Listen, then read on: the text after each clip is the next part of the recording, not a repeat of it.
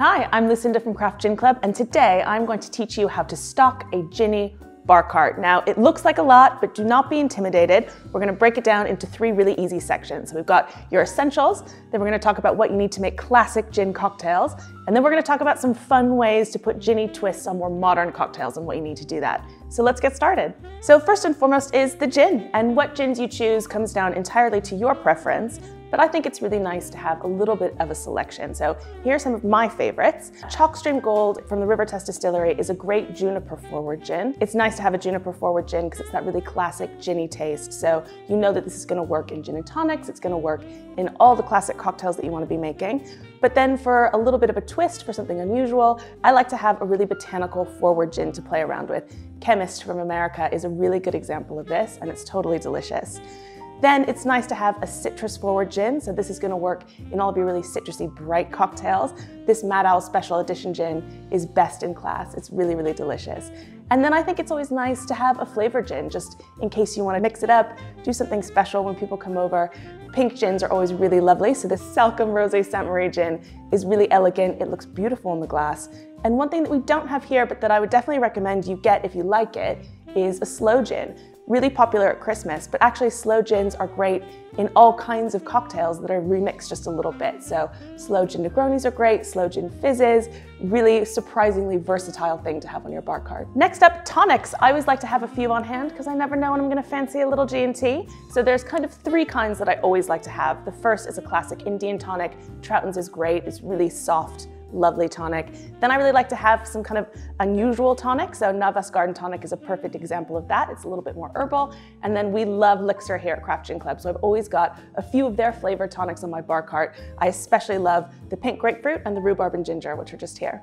Garnishes. Do not underestimate garnishes. They're actually a really important part of a gin and tonic and also cocktails. So I always have a few kicking around. And I love our dried garnishes because first of all, they're beautiful. Second of all, they're always ready whenever you want to drink. And third of all, they could not be easier to use and to keep. So I've always got a cute bag or two of these on my bar cart. Another thing that I love to have a bottle of on my bar cart is simple syrup. Now you can make this yourself, but it's so much easier to have it pre-bottled, ready to go. And also, it's very cute. Lemons and limes, really key. Fresh juice makes all of the difference to cocktails, and you can use the peels for garnishes, so I always have a few of these kicking around. If you love foamy cocktails like Clover Clubs or gin fizzes, it's always handy to have eggs so that you can use egg white, or my personal favorite, chickpeas so that you can use aquafaba to make those really beautiful foamy cocktails. Gin and sparkling wine are a great combination, so I love to have a little bottle of sparkling wine ready to go to make a sparkling cocktail. They're great for special occasions or like a Wednesday. So those are all of your essentials. Now let's talk about what you need to make classic gin cocktails. So think your martinis, your Negronis, your bee's knees. Vermouth is a great place to start. Vermouth is really the cornerstone of a lot of classic cocktails, and there's two kinds of vermouth. There's dry vermouth, which you would have in your classic martini, and then there's sweet vermouth, which is great in your Negroni.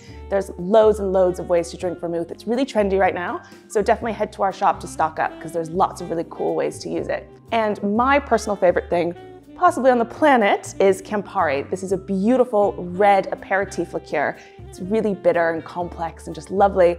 It's great in Negronis, but there's so many ways to drink it. You can drink it with gin, on the rocks, over ice. You can drink it in a Campari spritz. It's just wonderful. And of course, Angostura bitters. Now, these add an instant layer of complexity to your drinks, and it only takes one dash. You can also make decorations on the top of your cocktail with Angostura bitters, so definitely something for cocktail lovers to have on their bar cart.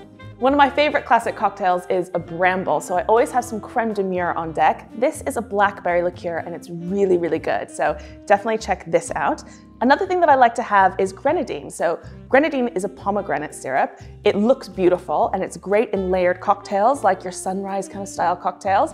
Also, it's one of the key ingredients in a Clover Club, which we all know I love. Another thing that I always have on my bar cart is runny honey. I love a bee's knees cocktail, and honey is a key ingredient in that. And it's also a really nice substitute for simple syrup if you don't have any. Now let's talk about some things that you'll need to make ginny twists on some more modern cocktails. So at Craft Gin Club HQ, we are obsessed with espresso martinis. So we always have a coffee liqueur to hand so that we can shake them up. We also love Cointreau. And we use this to make ginaritas, which is exactly what it sounds like, a ginny twist on the margarita. Very fun, definitely gets the party started. And if you've not heard of creme de cacao before, I'm about to change your life.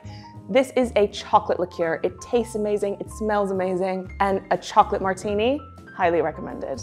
Now, if you really want to make cocktails, but you can't be bothered to get all of that kit in, do not worry. At Craft Gin Club, we have these amazing cocktail syrups. You can make all of these classic cocktails in 3 steps, just 3 ingredients: gin, the syrup, and a mixer. We've got pina colada, cosmopolitan, one of my personal favorites, and of course, our Gin Star Martini if you love passion fruit.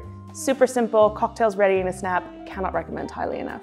So that is everything. Now, bear in mind, you don't have to get this all at once. Start slow, figure out what you like to drink at home, what cocktails you like to make, and buy bottles little bit by little bit, and eventually you'll have a full, beautiful bar cart. Details of all of these products are in the description below. Let us know if we've missed anything out, and for more Ginny tips and tricks, remember to subscribe.